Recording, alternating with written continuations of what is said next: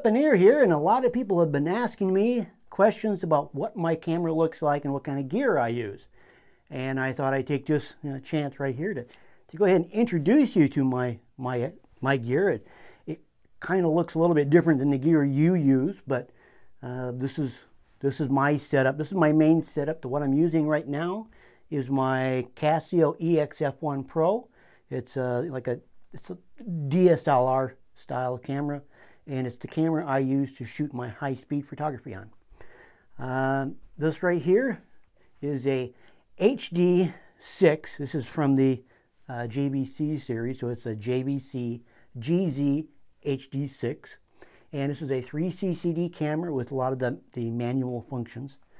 And beneath that, I have an XLR2. That's an XLR adapter that allows me to plug in XLR cables and microphones and things like that. That right there allows me to interface, like I said, the XLR microphones to my camera that takes the 3.5 millimeter mini plug. And so by using that, I can go ahead and plug in two XLR microphones and input it right into the computer, right into the camera. Or I can go ahead and go one. I can take the microphone that's up here, which is comes from Rode microphones. This is a Rode VideoMic, and it's an excellent microphone if you're looking for a really good first microphone. This is a great microphone to use. This is on a shock system, so it doesn't worry about vibrations. And this cover right here, it's called a dead cat, and the dead cat basically keeps the wind noise down. So if it's really windy out, you don't hear that. It doesn't screw up your audio. And so that right there basically makes so you get nice clear audio. We got the heavy duty tripod. The heavy duty tripod I got last year, and I tell you, before I had it, I had the cheap $20 ones, and now I really have a hard time even looking at one of the cheap ones. This is so much better than using my old ones that it's just not even worth talking about. It is really that big of a deal. Right here, this box right here, this right here is a 7-inch monitor. This is the monitor I use for the camera. The camera does have its own small little monitor. I keep that basically when I'm using it. I keep it folded out like that, right? That way I can go ahead and watch the monitor here, or somebody else can watch the monitor here while I'm doing something.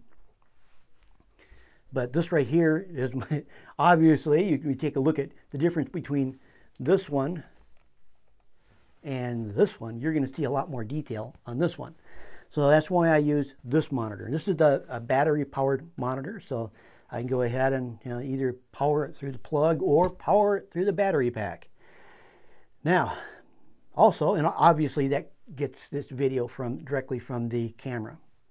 Now, holding onto the monitor here is a special articulated arm, and what's nice about this, it has the contact point, and a swivel in the middle. And by tightening up or loosening this one wheel, it's able to go ahead and tighten up all the other ones at the same exact time. It's a great setup. Basically, there's not a whole lot on this side except for cabling. Fairly simple stuff. I've got cabling here. I've got cabling here. Depends on which I'm using. Right now, because I'm not using the camera, there's some cables that I'm not really using right now.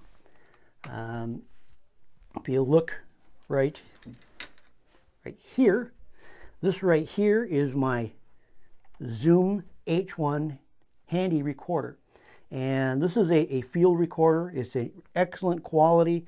It's the same quality of recorder that you get from the Zoom H2, but it's in a much, it's a plastic case rather than aluminum or anything like that. It's made so it's a lot more affordable. So this is like a $100 recorder, and it's not just a recorder. When I say it's a recorder, if I pop that off there, this right here is just a wind muff, but this right here is a stereo recorder. So if I'm at the range, I can go ahead and capture true stereo recording. or like I am right now. If you notice, got the cable here. Well, this long cable attaches to to another cable right here, and basically that comes up to my lapel mic. The lapel mic here is from Rode. It's the Rode lavalier, and it's a fantastic quality microphone, but it requires that it has phantom power, and because of that I have to run that through the H1. Now if I was using this camera here, I'd run it through the H1 and out the other side like this right here.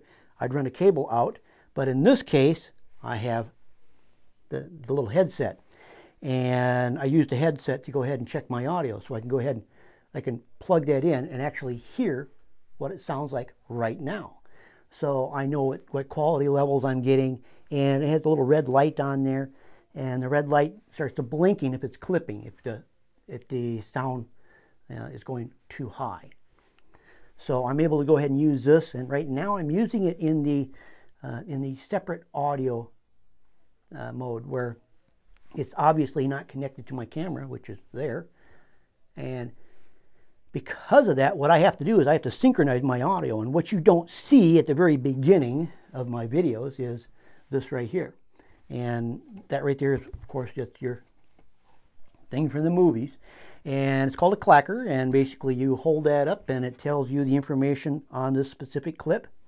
And when I go ahead and I snap it down, what happens is it causes a spike in the sound, because you get that crack. See the spike on the sound, on the waveform of the sound.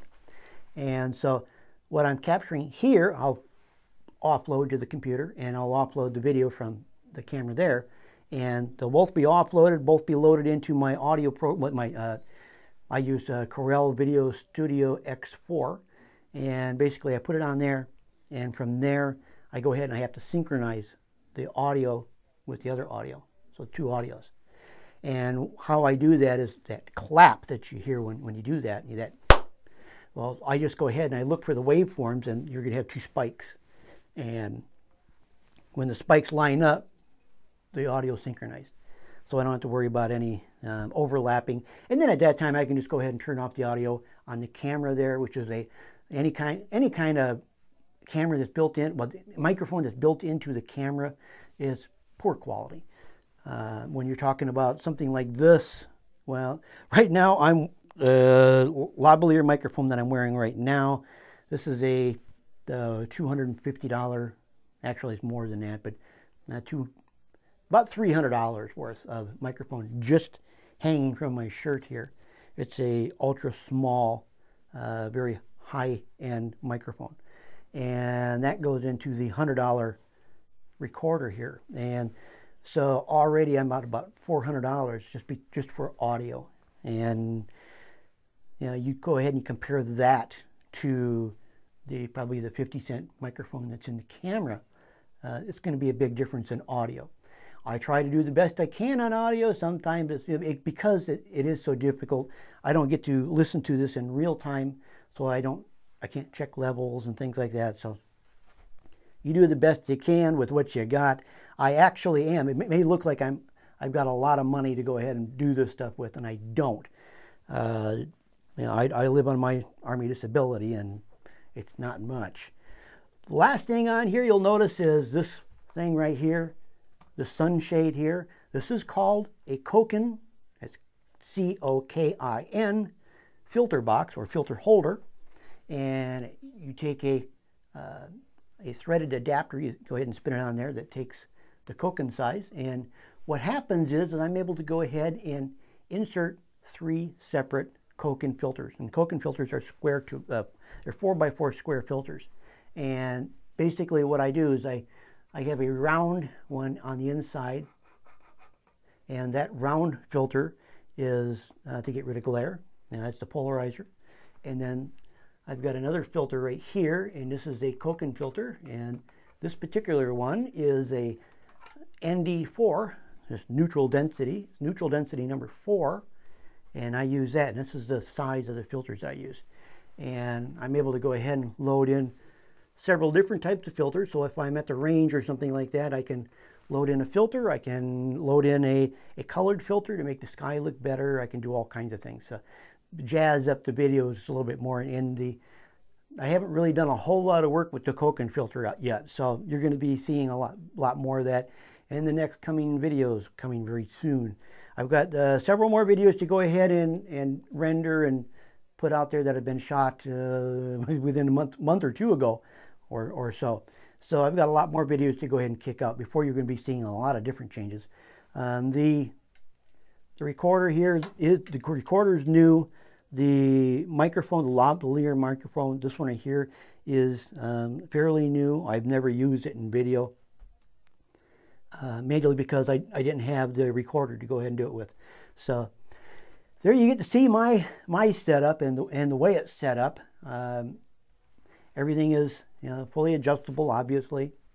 So, and everything is able to be reached. So if I'm shooting video, I can go ahead and I can hit buttons and whatever I need to do.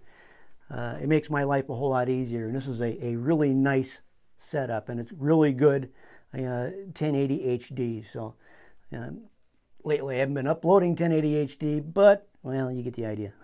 I've been trying to do 720.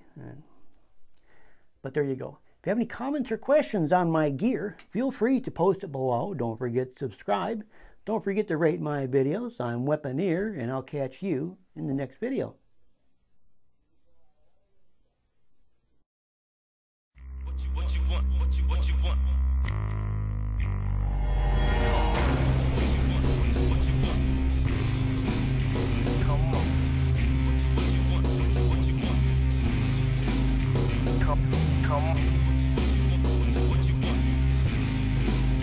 Come on.